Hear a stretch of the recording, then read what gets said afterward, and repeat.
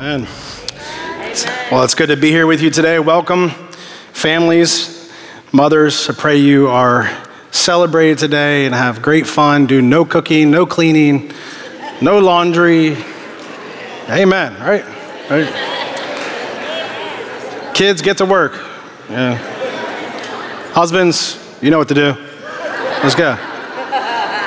So, one of the greatest gifts you can give a mother is a godly father and husband. It's true.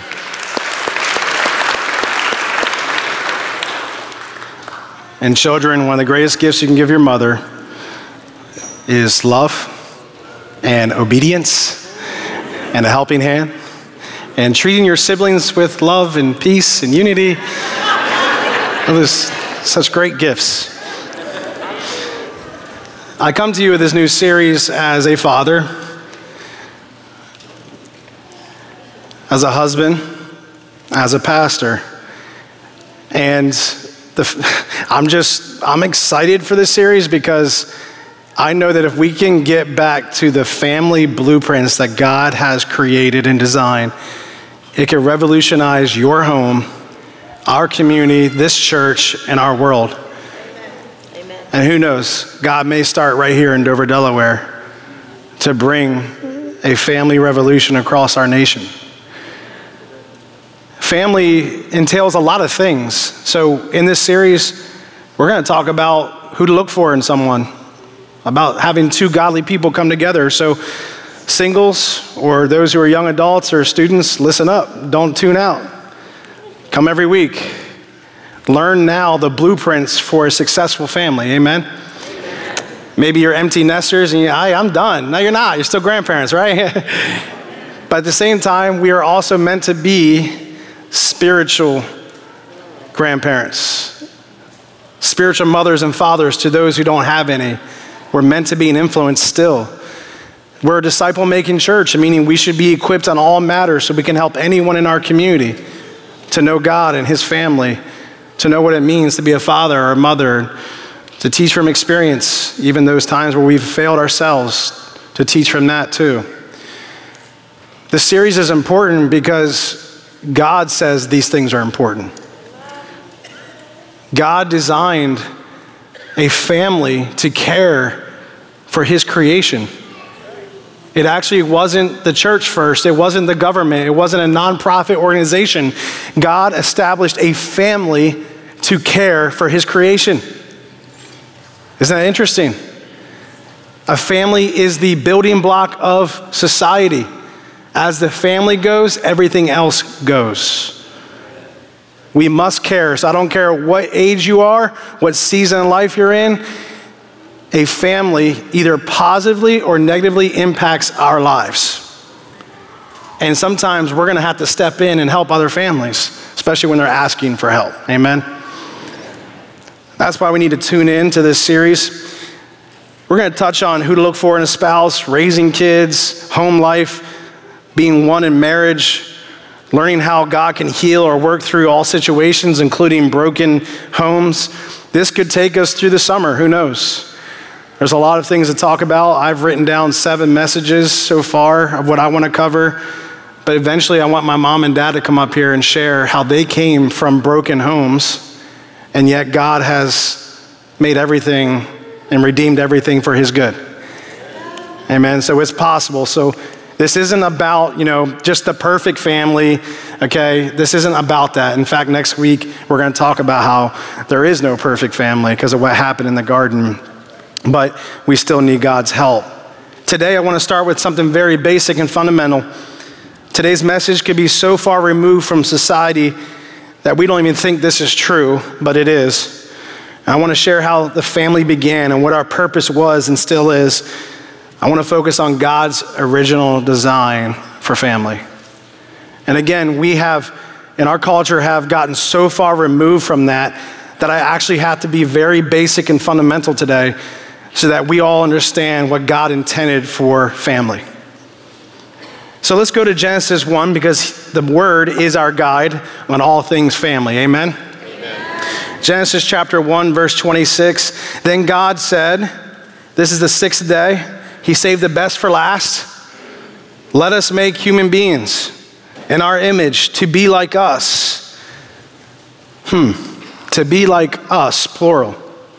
The Godhead, Father, Son, Holy Spirit, were there in the beginning of time, creating all things. And we are to be in their image. And he says this about human beings: they will reign over the fish in the sea, the birds in the sky, the livestock, all the wild animals on the earth, and the small animals that scurry along the ground. Sorry about that, but they are out there. I've been dealing with one in my backyard, and I'm trying to find it. So God created human beings in his own image. In the image of God, he created them. And that means that every single one of you have the fingerprint of God upon you. You are image bearers of God. You are a resemblance, a reflection of who God is. We'll keep going. It says, in the image of God, he created them. He gets specific. Male and female, he created them. God was clear on gender. There's male and there's female. And there's a good reason for it. Then God blessed them and said, be fruitful and multiply. Fill the earth. In other words, have kids. Oh, praise the Lord. All the tired moms are like, praise the Lord. Yeah. Yes. Us dads too. Fill the earth and govern it. Reign over the fish in the sea, the birds in the sky, and all the animals that scurry along the ground. I like what Andrew Murray says in his book, How to Raise Children for Christ. He says, God's purpose in the creation of man was to make known to the universe his own unseen glory and perfection. In other words, we can see God because God's handiwork is all over you. But not just that you are created in his image, but you also are to reflect his characteristics and qualities. He goes on to say this: man was not only to have single points of resemblance to God, but in all he was and did upon earth, he was also to prove that he was indeed created in God's image and after his likeness. We are image bearers of God. In other words, created to embody and resemble God's characteristics such as faithfulness, devotion, love, and truth, because God does not lie. We're created to reflect, to rule, and to care for all creation just as God does. In fact, your innate desire to care or to protect, to nurture, comes from God and who he is. And now you've inherited that and received that. Let's go to Genesis 2, verse 18. He gets a little more specific here. Genesis chapter 2, verse 18. Then the Lord God said, it is not good for the man to be alone. Oh, is that true or what? Oh my goodness. There's plenty of videos out there that man's lifespan is much shorter than women's. We need women to keep us in check. We need women to help us. We couldn't do all the work that God had for us without our helpmate, our partner in life. So, thank the Lord for that. It says this, I will make a helper who is just right for him. This is interesting though, because now it goes into animals.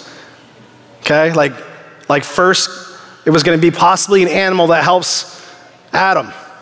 Okay, it says this, so the Lord God formed from the ground all the wild animals and all the birds of the sky. He brought them to the man to see what he could call them, and the man chose a name for each one. He gave names to all the livestock, all the birds of the sky, and all the wild animals, but still there was no helper just right for him. Not even man's best friend. Wasn't enough help. That's a dog, just in case you don't. So the Lord God caused the man to fall into a deep sleep. We seem to do that pretty well too, don't we? We sleep through everything. While the man slept, the Lord God took out one of the man's ribs and closed up the opening. Then the Lord God made a woman from the rib, and he brought her to the man. Notice that God brought her to the man. So God brings man and woman together, and it says, "At last," the man exclaimed. "Ah, thank you, God. There's a suitable helper. This one actually can talk to me. This one is bone from my bone and flesh from my flesh. She will be called woman because she was taken from man." I heard one pastor say when he saw Eve, he said, "Whoa, man. Whoa, man. She's pretty. Whoa." That was funny. This explains, okay, so you have man and woman. God brings the woman to the man, in this moment, and this explains why a man leaves his father and mother. And just so you know, that's mankind. So ladies, you would also leave your father and mother to be one in marriage, okay? So this explains why a man leaves his father and mother and is joined to his wife, and the two are united into one. And then it says in the last verse, "Now the man and his wife were both naked, but they felt no shame because they had not sinned yet." So they had no idea that they were naked. This explains, let me say this again, why a man leaves his father and mother and is joined to his wife, and the two are united into one. My friends, this is the first family. This is the original design that God had for the family. Let me explain in detail just to help just all of us to make sure we're on the same page. After God placed Adam in the garden, he saw it was not good for him to be alone. God is a triune God, one God in three persons, Father, Son, Holy Spirit. He's a relational God. And if we have his image and if we are like him, then we're relational people too. Adam was alone. God saw that it wasn't good, so he created Eve to help him to have companionship because the animals weren't cutting it. Simple as that. And she was the perfect helpmate. The first man and woman came together in marriage to form a fellowship that would fulfill the vision of God's creation and reflects the relational God who made us. Marriage, what we see here and what Jesus says in the New Testament, is always this: between a man and a woman. Simple as that. Amen.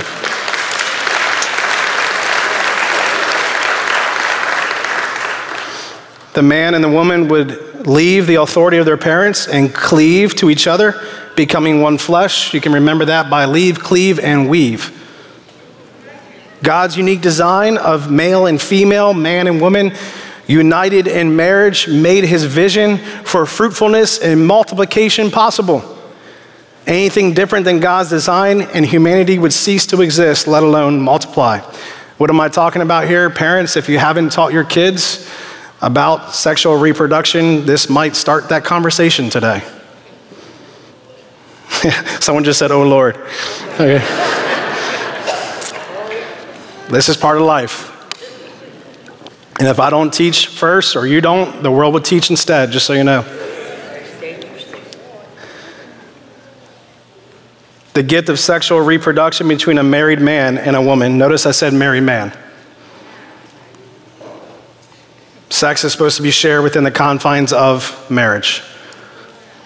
The reason why is because the results of having sex is supposed to be to have children, and to be married helps to have commitment and security and confidence that you'll be together forever. It's the way it's supposed to be. And then you can raise those children together, and there'll be peace and security and confidence that together you will raise the children. Outside of marriage, there's no commitment. If you're having sexual interactions together or relations, there's no reason for the man to commit to you, woman. Woman, there's no reason for you to commit to them because you have not married. This is why God designed for this to happen within the confines of marriage, the context of marriage. So, why? Because we're meant to be fruitful and multiply on this earth. We're meant to continue to spread the kingdom of God and have little children that also look like the kingdom of God, that look like God and his attributes. The womb of a pregnant woman is undoubtedly a work of art from the mind and hands of God, isn't it? I am still baffled. I am amazed at what God can do in 9 months. It's incredible. As a father, I sat there and watched my children be brought into this earth with my mouth just down to the ground. Couldn't believe what God has created to happen in a mother's womb. Women, you are incredible gifts to society. Thank you.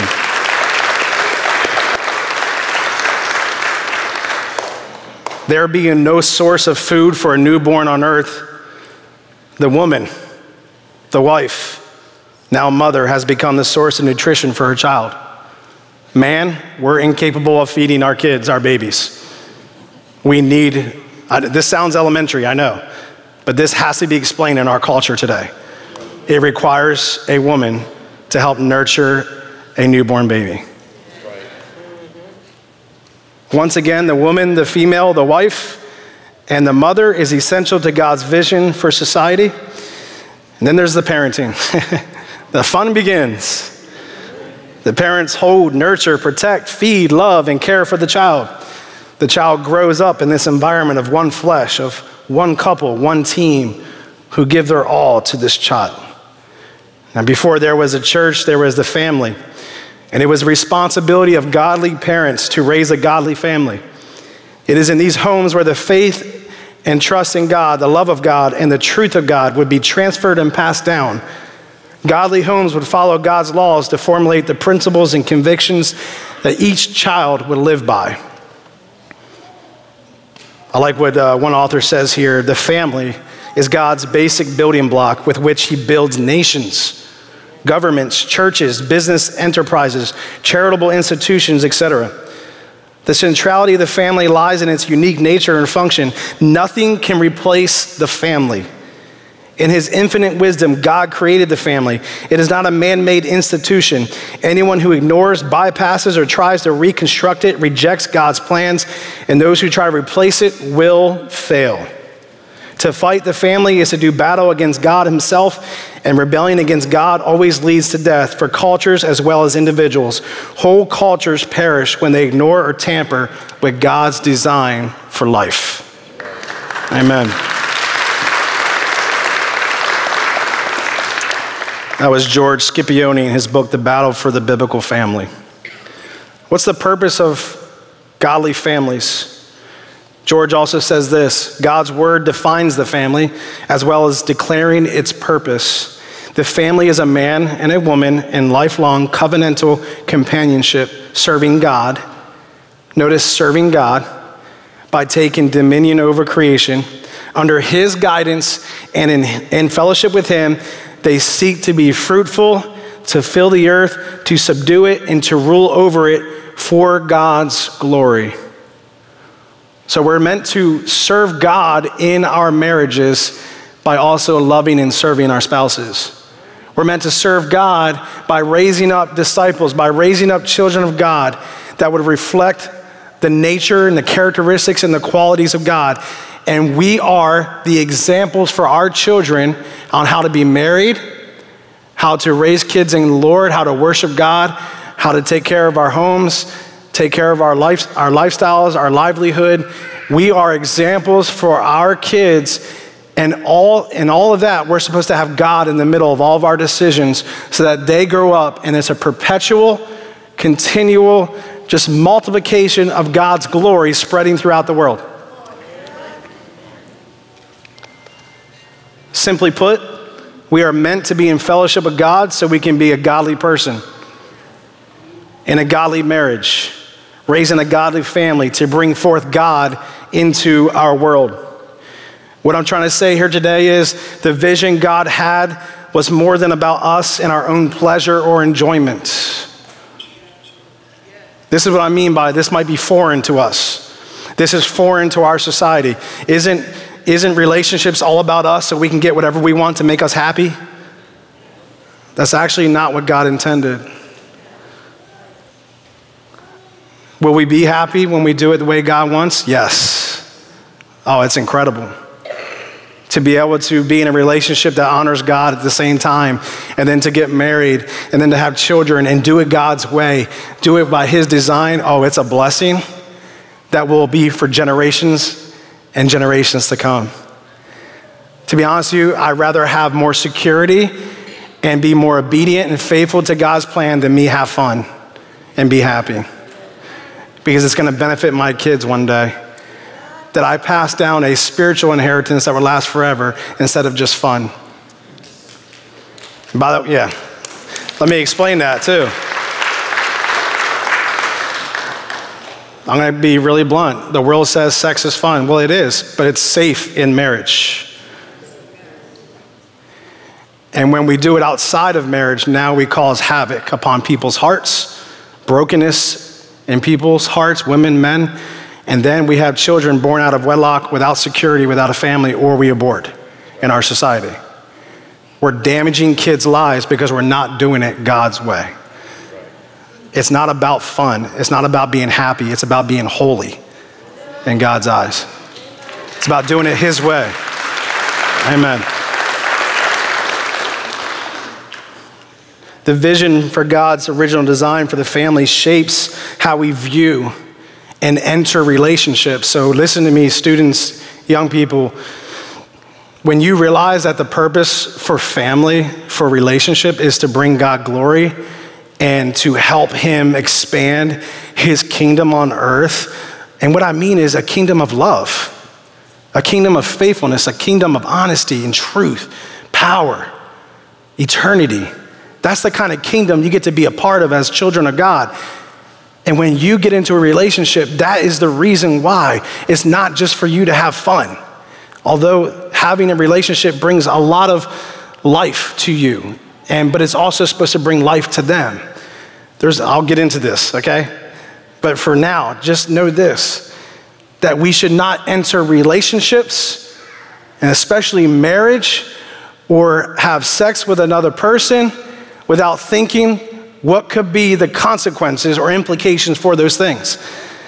That we should remember that these are sacred gifts, that God instituted marriage and family and gave us the gift of sexual reproduction, not just for our pleasure, but for His pleasure, His glory, to bring the kingdom about the earth, to spread His goodness so that people won't go to hell and they'll know the way to eternal life. Yes, that is the reason why. And what's amazing is in marriage, all those things, you will have peace, you won't have anxiety over it, you'll have confidence, you'll have love, you'll enjoy even more because you did it God's way. In other words, what am I trying to say? Just like in marriage, and I do the wedding vows, I tell the couple at the altar, the day they're saying yes or I do, I say we don't enter into this lightly or unadvisedly, but with great fear and respect for why God created relationships. When we come to this altar, you have already realized that, and you're not entering into this union lightly. Well, don't enter into a relationship lightly. Make sure the person you are talking to also cares about what God wants to do through their lives and their family. Again, I'm jumping ahead, but it needs to be said today. Let me tell you what the world says in one aspect, and I was actually encouraged by this. This was at a hearing of the UN for Economical and Social Forum. This is about 10 years ago. So I don't think the UN or our governments have taken this advice, because it hasn't really been getting better. But this is what they said, and this is from International Federation for Family Development. This forum was about social economical progress, trying to help our world grow and be strong and be able to handle the population, be able to handle people's livelihoods. And this is what they said about the family. Taking into account the broad experience of our federation in dealing with families worldwide, we see every day that family is where the vast majority of people learn the fundamental skills for life, and other institutions confirm this. At the most fundamental level, family structure and family process matters. Evidence shows that outcomes for both children and adults are not equal regardless of family background, and public policy should reflect this. Children growing up in healthy, married, two-parent families are more likely to lead happy, healthy, and successful lives than those who have not experienced the same level of family security and stability. Those who build stable families have a higher life expectancy, lower risk of mental illness, alcoholism, and domestic violence. The children show lower infant mortality rate, lower risk drug addiction, and lower incidences of engaging in criminal activities after puberty, higher academic achievements, lower incidence of mental illness, and fewer teenage unwanted pregnancies. A stable family is the lowest cost option for both its members and the state. Furthermore, members of stable families are more disciplined when it comes to fulfilling legal and social norms, contributing towards financing social security. And this is from a non-Christian, non-biblical organization. Families need to be helped if they are to fulfill their irreplaceable social role. The family is irreplaceable. Now, God's family is essential and should not be tampered with. Because if you have a healthy family, praise the Lord, but we need holy families too.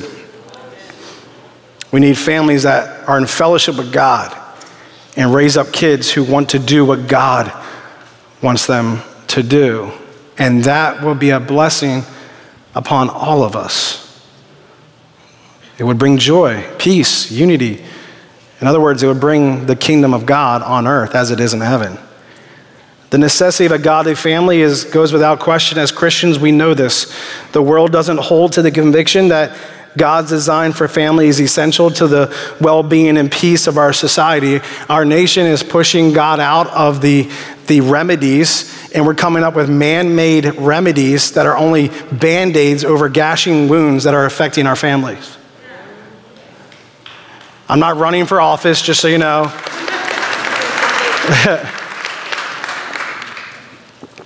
But I have to tell you, I get really bothered when I see that all of our answers for brokenness in families is money. No, it's not money, it's Jesus. It's Jesus.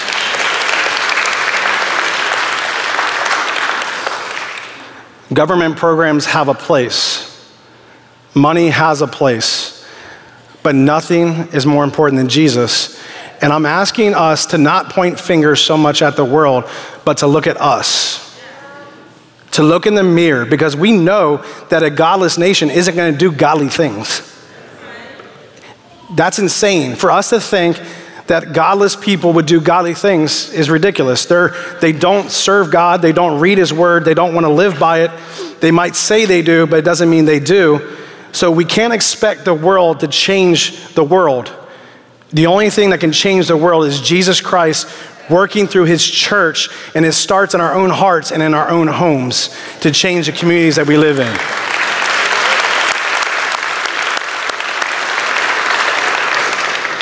We need to keep in mind that before there was a church or a government, there were families. It was actually godly families that started governments.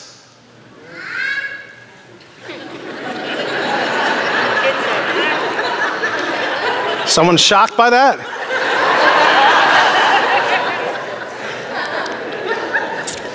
It's actually very simple biblically. When we see in Scripture in the Old Testament, is that God had Moses and others appoint men over matters to deal with civic matters in community. That was the first government. These men acted as judges to help Moses. When Israel was overthrown, God appoints Joseph to take care of his family, his people, to help save them, to help continue the remnant, to continue his promise that he would make them a great nation. So he helps Joseph elevate into a government position.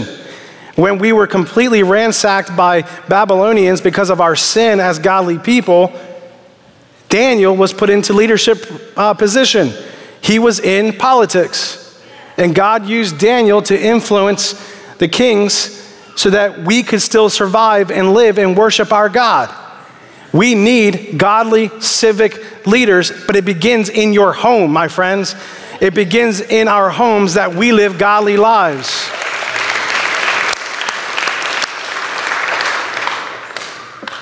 It starts with us, church, because we know better.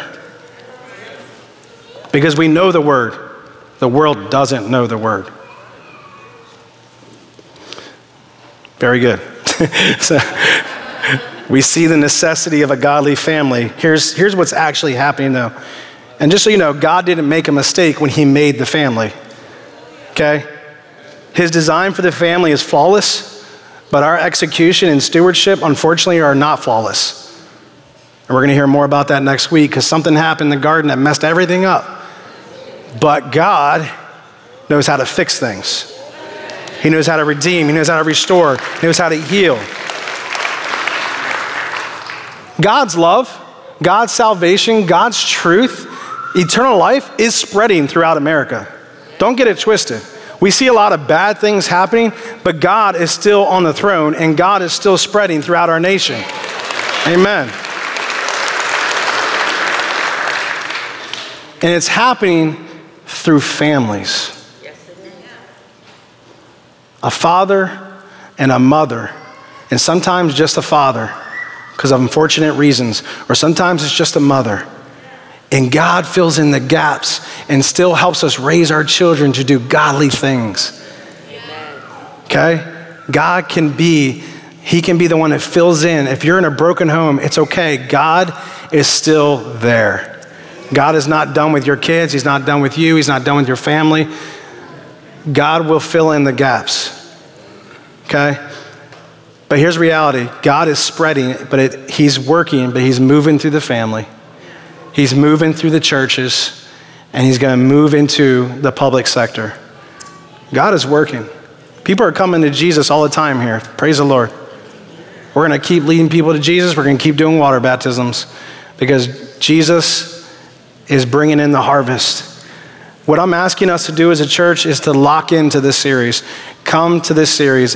It may take us through the summer. I get it. We're going to travel. We're going to go on vacation. So am I. I got a trip I need to go on to for ministry, all those things. But let's lock in. And when I'm gone, I'm asking my parents to share how they came from brokenness and other issues in their family, and God still used them.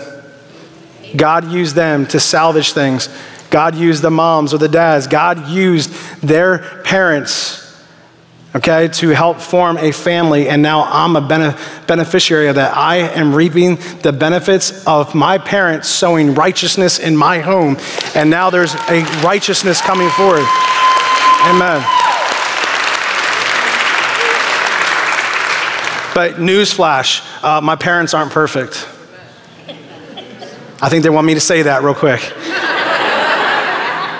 I'm not perfect. My family's not perfect. My wife and kids can tell you that. The only way that we can do this life is if Jesus is at the center of our families. Mothers, fathers, Jesus has to be at the center of your heart. Look, I mean, here's a salvation call. Here's a reason why you should believe in Jesus Christ as your Lord and Savior. Because apart from him, you can do nothing, according to John 15. You want to be a loving father or a loving mother, you need the love of God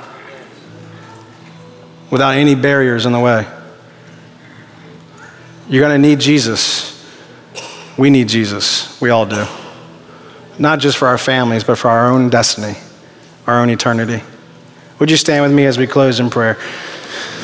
We're just getting started on this series. I look forward to continue next week. Things get a little messy in the first family. We're going to read about that, talk about it. But God is good. And all the time, God is good. Lord, I thank you. Thank you for your design. Thank you for your purpose for the family. And Lord, the relationships, the marriage, the kids, it's all a blast. It's fun. Everything in between, Lord. In your context, in your boundaries that you've set up, it is meant to bring us so much joy and so much life. And God, I pray none of us leave here thinking anything different, because it is incredible to be in a godly family, doing life your way. God, I pray that we would take this series seriously. Lord, that we would look at our relationship with you and our relationship with others, examine them according to your word, and Lord, help us to live as the family you intended. Lord, we pray for our world and us. Lord, we ask for forgiveness for the ways that we have conducted ourselves We ask, God, for another chance to change. We ask, Lord, this for mothers, for fathers, for kids, for grandparents. God, give us another chance today. We're still breathing. We still have oxygen in our lungs.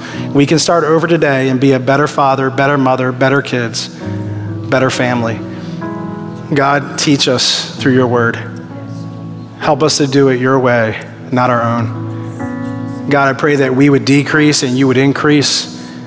And Lord, today, I pray for those who have wandered away from their Creator, who is you, God, and they're feeling lost because they don't know why they're here or what they're doing. They don't know their place in this world, and that's because they've been far from you.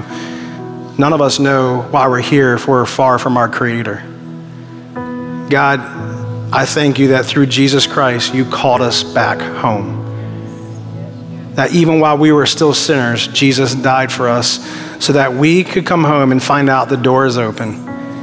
But Lord, today I pray that just as the prodigal son realized he needs to come home, realized that he was a fool for running away, realizing that his sin was foolishness, his selfishness was foolishness, and that he wanted to be with God, he wanted to be with his Father, he wanted to be home. God, I pray today that you would draw whoever it may be in this room or online, that you would draw them home. And may they know that you, Lord, are a loving Father with your arms open wide, waiting, watching on the horizon for them to come back. God, I pray, Lord, today that they would realize their sin, Lord, and ask for forgiveness of their sin. And thank you, Jesus, you have forgiven us. Your cross is enough. One time did it all. Today we receive that forgiveness. We thank you for your forgiveness. And now we want to be in relationship and fellowship with you. We want you to be our Lord and our Father. So Lord, I pray that whoever it may be in this room, that they would pray this today, that they would give their life to you. And thank you, God, for welcoming them home, and we will too. We love you, Lord. Help us to live out this life that you've called us to live. Thank you for our families. Thank you for our mothers. What a gift. May they be blessed today. In Jesus' name, amen. Amen. Let's give God glory and praise. We thank you, Lord.